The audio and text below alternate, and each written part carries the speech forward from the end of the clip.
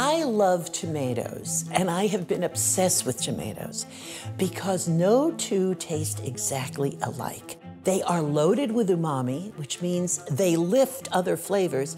I mean, if you think about it, a tomato sauce with pasta, we're talking about tomatoes from the Americas, wheat from the Mediterranean coming together. That's what's made Italian food so popular. You know, it's serotonin. You feel good when you eat tomatoes.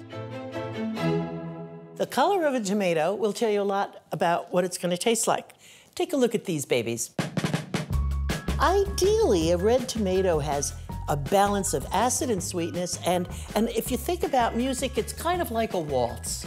You know, it's this lovely, lyrical taste that keeps opening up in your mouth. By contrast, a yellow tomato, even with a bit of red, is very sweet, usually very low in acid. The green tomato with that little bit of red, this can really be the hybrid. This can have a tart backdrop with a bit of sweetness to it. And then perhaps my favorite, the black tomatoes. These can taste like a fabulous red wine. These can have such a richness, it's like eating a great steak. And I have to say, these are the ones that I'm really a sucker for. So, okay, what do you do with them? Well, first of all, you can just imagine a platter of slicing all these different tomatoes, interspersing them, giving them maybe a little bit of fresh basil and perhaps some salt. That's all you need.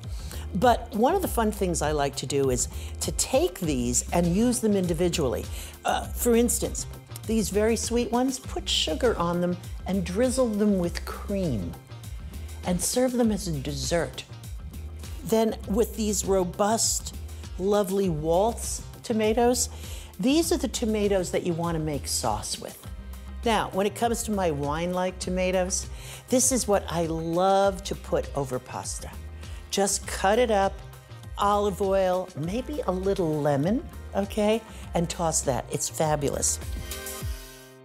Always taste tomatoes before you buy them if you possibly can. You know, buy one and bite into it. That way you'll know whether it's worth the money or not. Oh, and by the way, we're always told in recipes to seed the tomato and to peel it. Well, guess what? A huge percentage of the flavor of a tomato sits right here with the seeds, and it spreads to that gel around it. So every time you see a recipe that says seed the tomato, you're throwing away the best part of the tomato. So, message received, I hope. And that's your Tomato 101.